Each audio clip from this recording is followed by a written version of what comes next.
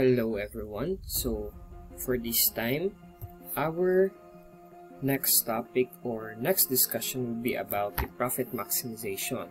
So again, when we say profit maximization, this is where we prioritize, we maximize, we tend to get what will be the best or what will be the advantages that our firm or market could get or to earn more profit.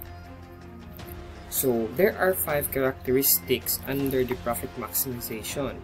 And the first characteristic is the market concentration, where it is used when smaller firms account for large percentage of the actual market or the total market. It measures the extent of domination of sales by one or more firms in a particular market. So when we say market concentration, we can use the 4 types of market structures: the perfect competition, the oligopoly, the monopolistic competition, and the monopoly. So how can we use those 4 market structures? We will be using this diagram. So first we have the minimal profit, next is the medium profit, and the last one is the high profit. So when we say minimal profit, there are many sellers, and as we can see, many sellers belongs to the perfect competition or the pure competition, because as we can see in the market, there are many fruit stands, vegetable stands, or fish vendors, or vendors that can occupy or that can engage in the market just like our public mall. So as we can see, that is an example of many sellers. Next is the medium profit, where oligopoly and monopolistic competition belong. Why? Because they have few sellers. Oligopoly, just like the example here, the gasoline stations, we have the Shell, the Petron or the Petronas, the Caltex, the Flying V. Those are oligopoly or companies under the oligopoly and having monopolistic competition, just like Jollibee, Burger King, McDonald's, so on and so forth. Those are few sellers under the medium profit. And for the last one is the monopoly. Why monopoly? Because monopoly has only one seller, or the monopoly, the market under the monopoly that can supply, or they can be the only one to supply in the market, either the goods or service, just like having the MLC or the Prime Water. So they can monopolize the market, and the more competitors, the more market actors, or the more concentrated the market is, the less the profit. That is why we have here in our diagram, if we have many sellers or many competitors, they can only attain minimal profit. But if the least competitor, or if you would be the only one running the business in that particular market or in that particular business, then you would be earning high profit. Next is the second characteristic, which is the market entry. So when we say market entry, it refers to the activities associated with bringing a product or service to a targeted market. During the planning stage, a company will consider the barriers to entry. So when we say market entry, we can refer here the barriers to entry or the scales to entry on how can we engage to that specific business or market. So again, in the perfect competition or in the minimal profit, there are no barriers to entry. But when we say no barriers to entry, it doesn't mean zero barriers, zero standards. there are some, but not totally the same with the barriers under the medium and the high. So for example, in the perfect competition, you just have to present or have your business permit and your sanitary stand or your suitable place for engaging the market. But when we say medium profit or in the oligopoly, monopolistic competition, they have the some scale barriers, and also it is called a contestable market, because in oligopoly and monopolistic competition, they should have, or the market should have, a specific or allocated amount of money in maintaining and supplying the market. And when we say high profit, where the monopoly is under, there are legal and government barriers, because this type of business, specifically in monopoly, since they are the only one who runs this type of business, then they should have the highest standard, they should have the highest barriers to entry. Why? Because, for example, having this brand loyalty, economies of scale, geographical barriers, being the first mover, vertical integration, and patent. That is why in the monopoly, it should have, or it should compose of the highest barriers in engaging the market, specifically for protecting its product, for protecting its services, and also preventing it from rival companies in copying their product.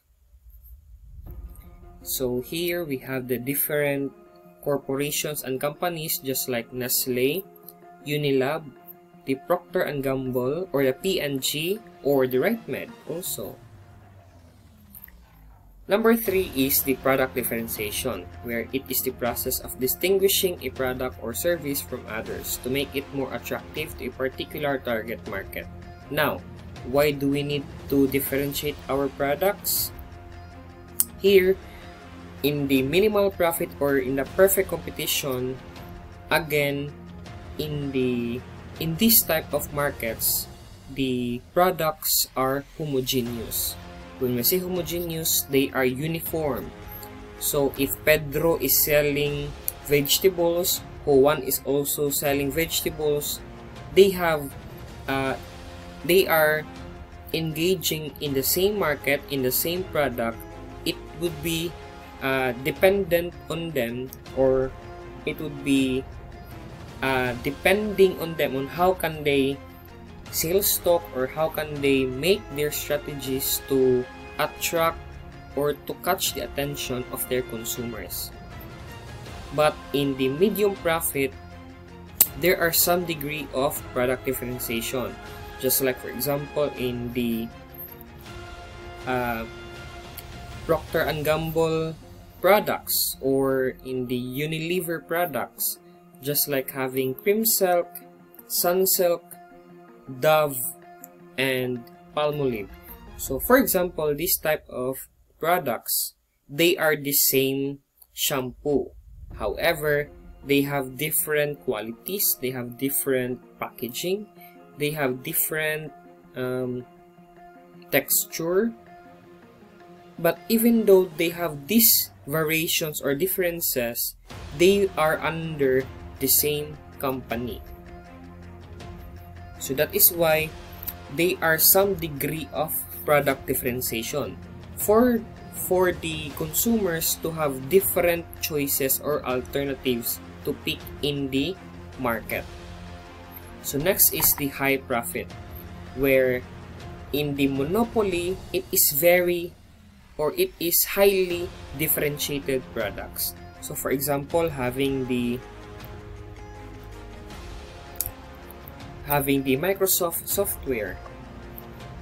Now, In a Microsoft software, it is considered to be highly differentiated because there are no other companies, there are no other market who can contest or who can compete this type of product or this type of service in the laptops, in the gadgets, or in the computer.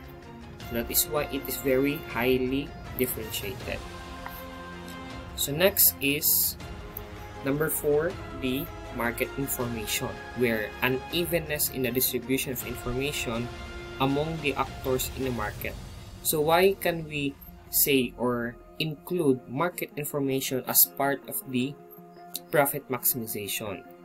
So in the minimal profit under the perfect competition, it is also considered as perfect information, because as we can see during if we buy fish or anything that we need in the market or in the public mall, these vendors are having their sales stock to attract or to catch the attention of their consumers.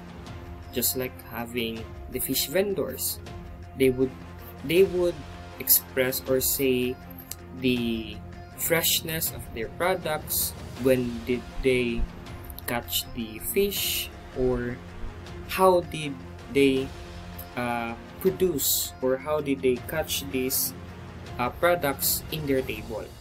So as we can see, these products are perfect. We can consider it as perfect information because these products can be easily identified as fresh or not, and the information provided are expressed or shared by the vendors.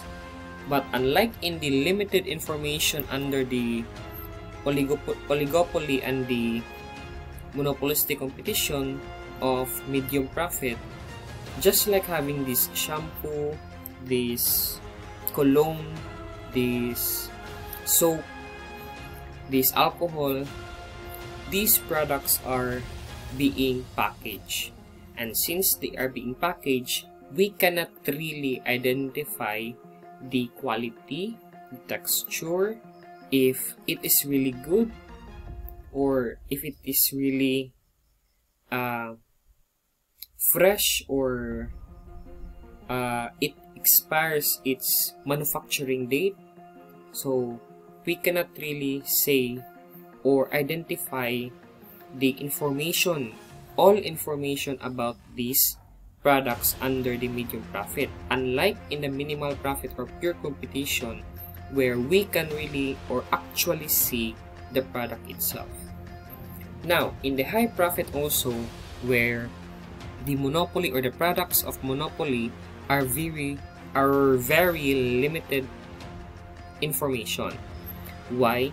Because as we can see, we cannot identify why would our prices of electricity, prices of the water bills are very high.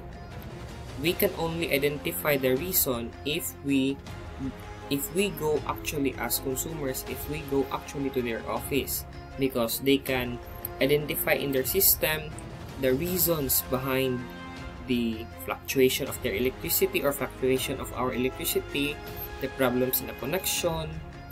So those are being recorded in their system. That is why in the monopoly it is very limited information. And next is the market power. So what is market power? It refers to the ability of a firm to raise and maintain price above the level that would prevail under competition. Example, having the SRP. And since SRP is mandated by the government, the market under perfect competition are obliged to follow the SRP or the suggested retail price. And the highest market power have the monopoly. That is why in the monopoly, they can have the market power, they can raise the prices, but not to the extent that they can abuse their power. Because again, the government is regulating their power.